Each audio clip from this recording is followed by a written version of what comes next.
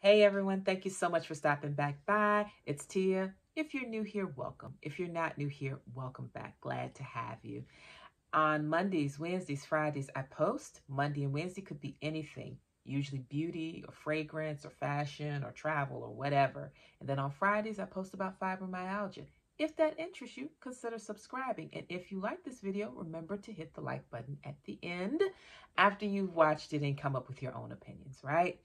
So, self-care. Let's go over that real quick. Make sure you do something to care for yourself today. Regardless of how your week is going, it can only get better if you do something to take care of you. So make time for that.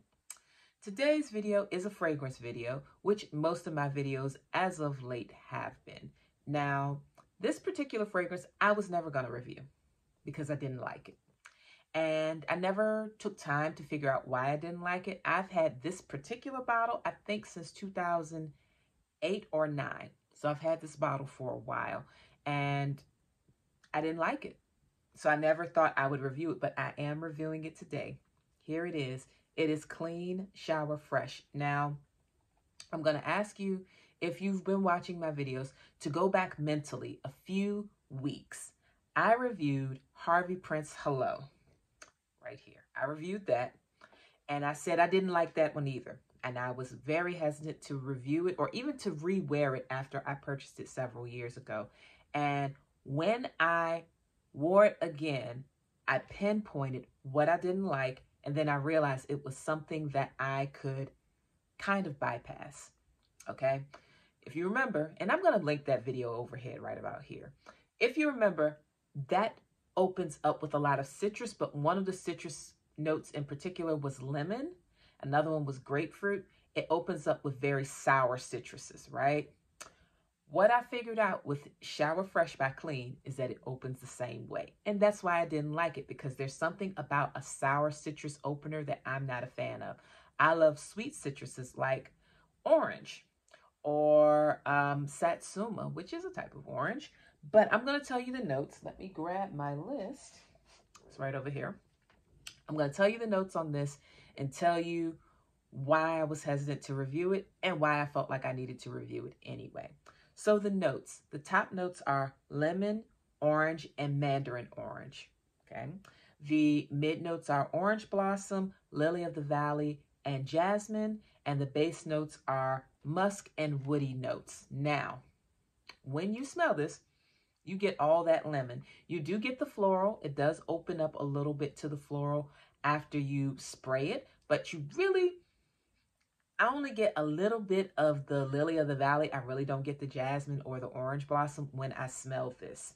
And I was not a fan. Like, does it smell clean and shower fresh? Yeah, it does. It smells like something I could clean my shower with. And that's why I wasn't really feeling it. It didn't smell like me fresh out of the shower. It smelled like the shower has been scrubbed. It smells to me like cleaning product. Now, I'm a fan of Clean, so this is no shade to the company. I love Clean's products. This video will have Clean links overhead at multiple points. However, I'm not a fan of this. And like I said, as someone who's not a fan, the question is, well, why review it?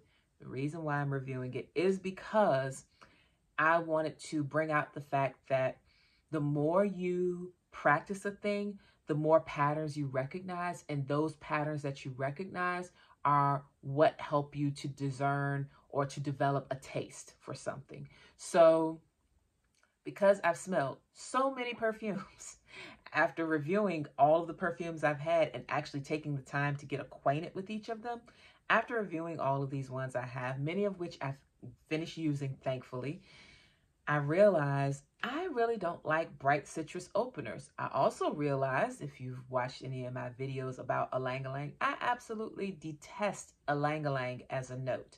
So I learned things that I couldn't pinpoint before. I'm getting better at pinpointing it. So the point is, if you like fragrance, and perhaps your nose is kind of like everything smells nice, or, you know, I know some things I don't like, I know some things I do like, but I really can't tell the difference. All I can tell you is keep trying and keep smelling them and keep learning about notes, because eventually you're going to be able to pick up a scent, sniff it, and say, ooh, what's wrong with this? Or, ooh, I love this.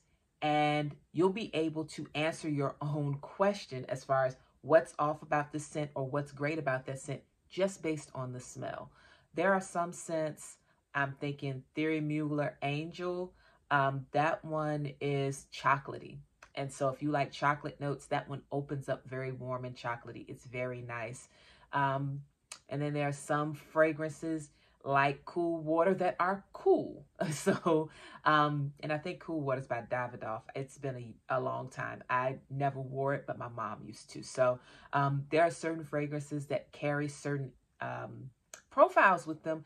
And the more you smell and the more you try things to understand what works with you, the better you understand what makes a scent perfect for you personally. So there are certain notes that I absolutely love. You all know I love musk. If it has musk, it's usually a hit for me. However, this has musk as a base note and I don't like it. And I'm actually wearing it today and I still don't like it. The musk and the woody notes are just they're kind of brassy. That's the best word I can think of. It almost gives me metallic and it's not a symphony. It's kind of like instruments clanging against each other. I don't like it. I don't like it, and I love musk. But this is not the musk for me, mainly because it has lemon in the opener, and it has other notes that don't really round out the base. So yeah, they still sell this. This is an old bottle, as you can tell. I don't even think they use this packaging anymore. I bought this in 2000, like I said, 2008. I think I said 2008. 2008 or 9-ish is when I got this, and it came out in 2007. So I've had it almost since it came out.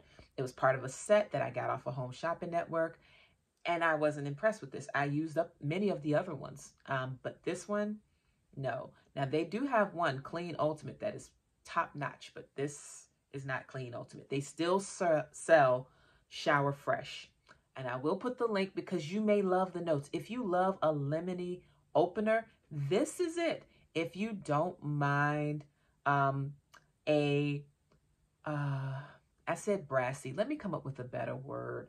If you don't mind a heavier base note, a heavy musk that really doesn't have a lot of nuance to it, this might be it for you. Also, it's important to note they've got the mid notes as the orange blossom, lily of the valley, and jasmine. I don't pick up the orange blossom at all. I do smell lily of the valley and I smell a bit of the jasmine, but jasmine is so warm. This is crisp, crisp, crisp, and that's the lily of the valley and the lemon doing that. It's a super crisp, kind of sharp scent. So if you want something that is a little more melodic, a little bit warmer, a little more fluid as far as the smell, this isn't it. This is not it. It's a good fragrance for what it's for, and I imagine it's amazing on some people's chemistry. It does not stink on me. I just don't like it, to be clear. It does not smell bad. I'm just not a fan. And that's a very possible thing when you are reviewing scents as well. You may find some scents, oh, they don't give you a headache. They're not nauseating. They're not awful. They're just not good, and they're not great on you. That is a real possibility. You get this whole spectrum of interpretation when you start wearing various fragrances and trying different things. And I'm glad that I've revisited this. I'm really glad that I reviewed Hello by Harvey Prince a few weeks ago, because it made me get more aware of, or I said made me get, it made me more aware of why I don't like certain fragrances, and it gave me a new note to watch out for when I am smelling fragrances, to let me know if I don't like this, is it lemon, is it a ylang-ylang, or is it something else? Because believe it or not, there are a myriad of smells, a myriad of scents and notes, and you may dislike many, and I'm pretty sure that lemon and ylang-ylang are not the only ones I personally dislike. So the more I smell, the more I'll learn. Oh, there was one other note. I had a fragrance by Roja Dove, and I might review it. They're still like, I got the samplers because it's a really pricey perfume, and I will invest in a bottle one day once I find the one that's perfect for me. Not there yet though. I've smelled them, but I haven't fallen head over heels for any of them. One of them was well, the ones that I had, it was 6 of them, and they were part of like the Middle East collection. I'm probably saying that wrong. But they named each scent after a country in the Middle East. And one of them, I liked them all. I thought they were all very luxe and very decadent scents. But one of them I smelled and I was like, this is luxe, but there's something about it I don't really care for. And I went and looked at the notes, and it had banana as a note. I don't like bananas.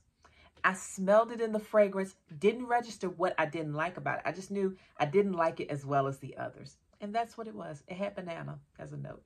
So there you go. Little things like that are the things you learn as you continue to smell various fragrances and try things on you. And then there are some things, you smell it in the bottle, like hello. I smelled it in the bottle, didn't really care for it, sprayed it, didn't really care for it, gave it a little time, and it developed into something beautiful.